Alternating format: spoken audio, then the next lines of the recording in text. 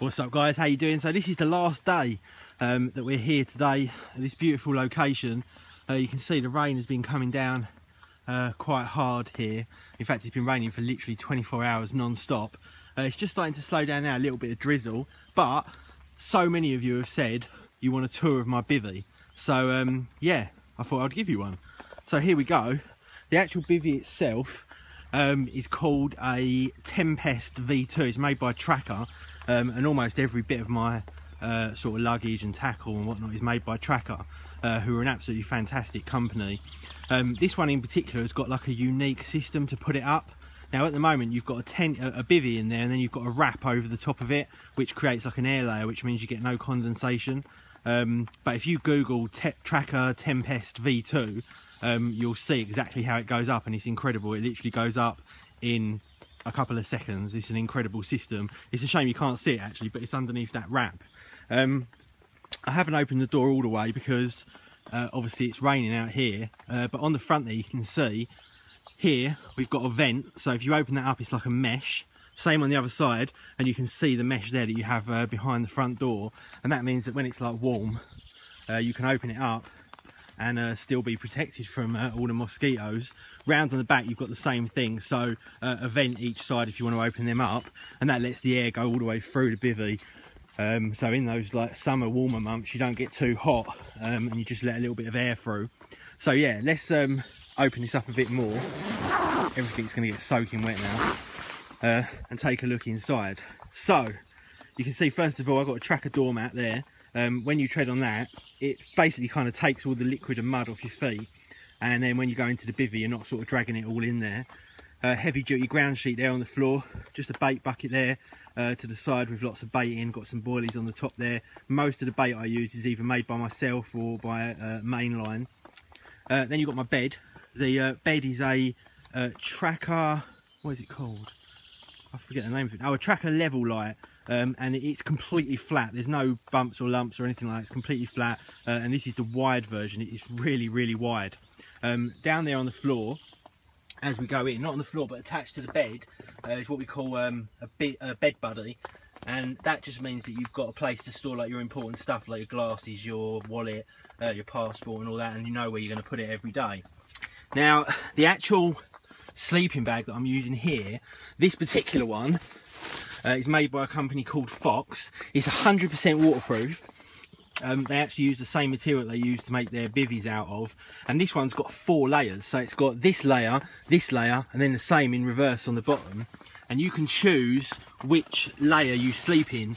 So you can open this up and have a fleece layer, really soft fleece layer. I prefer the shiny stuff, and you can do the same on the bottom as well. So you can sleep in any one of 3 layers between 3 different sheets, and this thing you could literally sleep on ice in this. And in fact, if I pull it back you can see how big it is.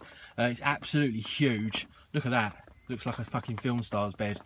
And I've got 2 Trakker pillows, a big one and a little one. They're reversible, either cotton or fleece. And then over the top of my bed I've got this, and this is just a fleece waterproof cover. Now there's no need to have it waterproof while I'm indoors obviously, but if sometimes you decide to sleep outside, you want to be able to protect yourself, and this just adds an extra layer of warmth really. Or if it's really warm you can just sleep underneath this, and this sort of clips onto the bed as well. So yeah, there's no chance whatsoever that you're going to get cold or wet or anything like that in this particular setup. Down here, this is the car battery that I made ages ago. I've got some waterproof red LED lights there on the top, and the reason I use red is because it doesn't fuck up your night vision. So you can sort of have it quite bright in here with those red lights, just giving off like a dull light. But when you go outside in the pitch black, it means that you don't have to adapt to pitch blackness because it doesn't mess up your night vision. Also, I've got a 3-port USB cigarette lighter thing there, so I can charge up all of my devices and whatnot. And then I've got this arm here which attaches to anywhere really, with the iPad on, so I can just kind of lay in bed and you don't have to hold it, and you can just leave it like that. iPad Air 2, that one. Over here, that's the receiver for my bite alarms. Got a Trakker towel, a Trakker tackle bag, and then this is a Trakker gadget bag. And in here I've got all my gadgets. I've got the Galaxy Edge, I've got another iPhone in there I think somewhere.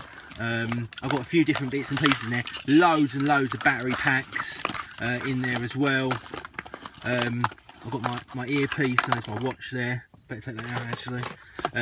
Yeah, all kinds of different bits and pieces in there. There's another iPhone 6 there.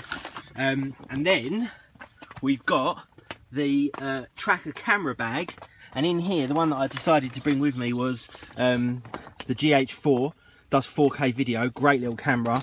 And I've also got my GoPro in there as well, and a few other bits and pieces to go with it.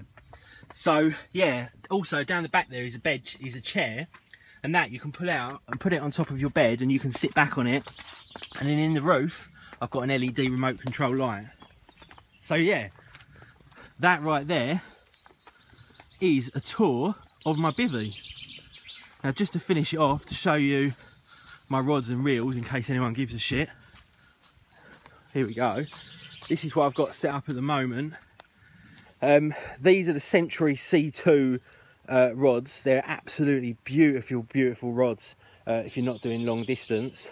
And then on there, I've got the Shimano magnesium reels as well. Ridiculously light, phenomenal casting distance, amazing line lay. And then I've got my Delkin bite alarms, and they're all covered in carbon fibre stickers just to make them match the buzz bars and the rods that you can see there. Focus. Somehow. Oh, it's not going to focus, but yeah, so that's my rods as well. This is a view of the swim that I'm in, absolutely beautiful. And that is it from me, guys. I'll be back with you soon. Hope you're having a great week. Peace.